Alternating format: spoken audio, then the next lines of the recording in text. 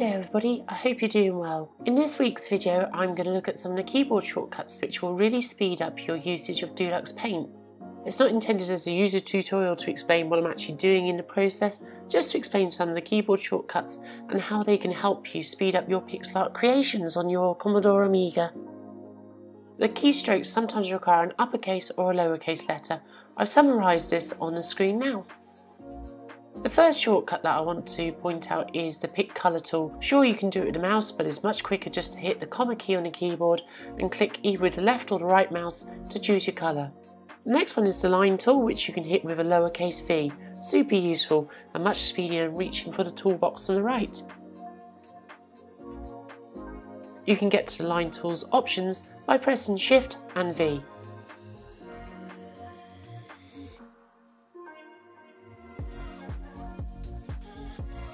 You can also access the fill tool by hitting F, lowercase f.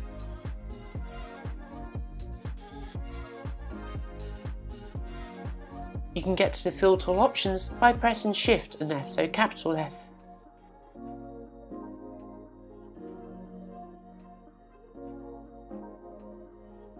The most useful shortcut in Deluxe Paint is pressing the full stop or period key. This will reduce your brush size down to 1 pixel. Super useful, and I use it all of the time. Next is the magnify tool. This is accessed with a lowercase m keystroke, and it will centre basically where your mouse was positioned when you hit the M key. That's why it's much more useful to do it this way than using the tool on the toolbar on the right. With the magnify tool active, you can use the right and left angle brackets to zoom in and out of your picture. Much easier than using the toolbar.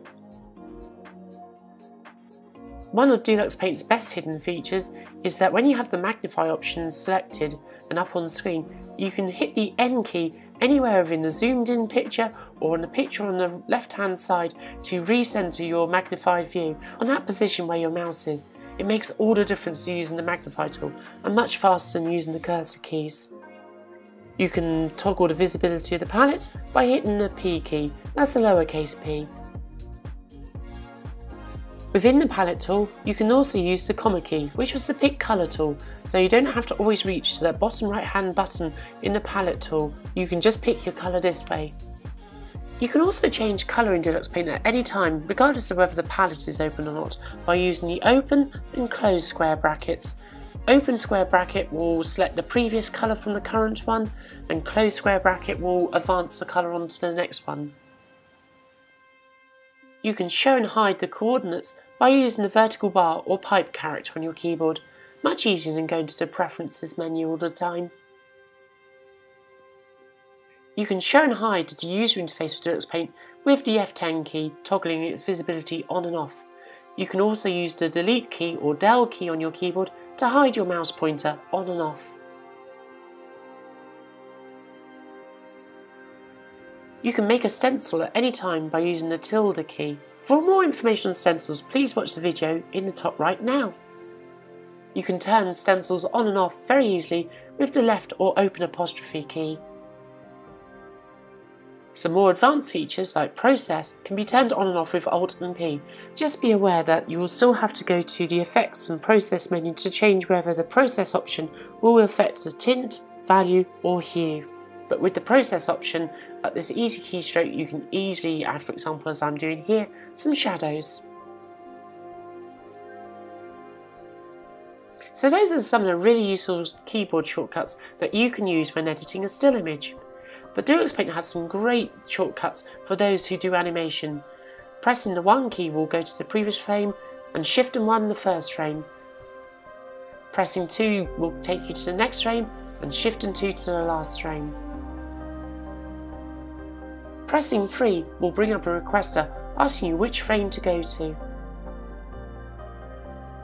You can control animation playback by pressing 4 for a loop, 5 for a single playback, and 6 for a ping pong style of playback. You can also reverse the animation playback by using Shift and 4 for reverse loop playback and Shift and 6 for reverse ping pong playback.